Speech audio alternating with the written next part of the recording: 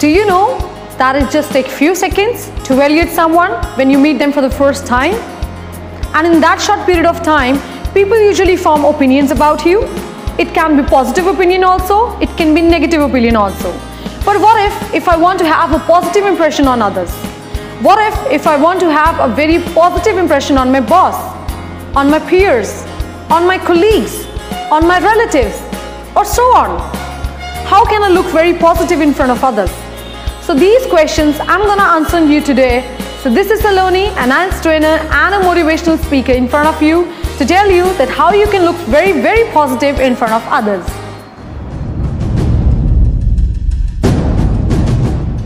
So the first thing that can make you very much impressive in front of others is your smile. So always keep smiling. Whenever you meet someone, always greet them with a warm and a confident smile. Smile is something that can win the heart. And when you smile, your eyes also smile. So make sure that you always smile in front of others. But one thing you always remember, that whenever you smile, it should not take the form of laughing. Because laughing is different from smile.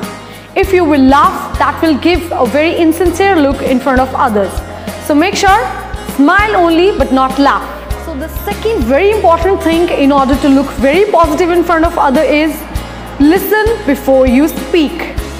Listen before you speak means you have to listen to the speaker before making any kind of arguments or opinion in front of others.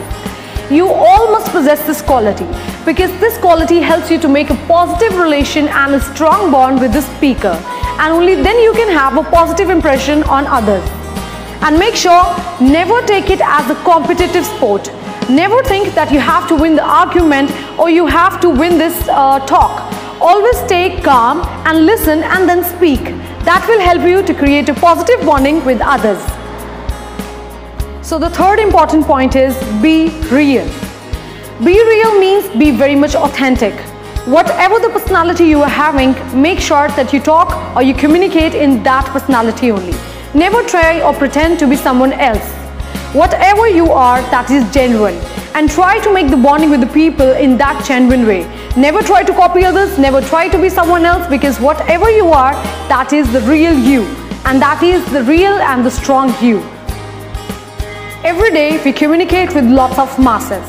But do we realize the importance of making eye contact? Obviously not. So my next point is make eye contact with the people. When you make the eye contact with the masses, that shows you are interested in that person and you are interested in listening what that person is saying. And what if you are not interested? You might be using your phone, you might be watching something else. That shows the ignorance. But if you want to have a very positive impression on others, so make sure that you make a hold in eye contact with that person and you are interested in that person's talk. So my next point is body language. Whenever it comes to have a positive impression on others, your body language speaks louder than the words. So make sure that you give a very positive outlook when you speak. No doubt, I understand when we communicate with the masses for the first time, there is always some kind of nervousness in us. But we have to eradicate that nervousness. And how we can eradicate that nervousness? By saying one line, and that is, I am the best, I'm the best, and I'm the best. If you say this line to yourself, you will see that you will feel confident. You will feel that you are like incomparable. So make sure that you speak this line to yourself. And always greet someone with a smile. That will also help you to have a positive impression on others. And the last point is good communication skills. I know that you all are aware about this. A good communication is very much essential in this 21st century. And this is something which everyone should possess in order to have a positive impression on others. But what if I say that there is something else also that is required along with the communication skills, and that is your politeness.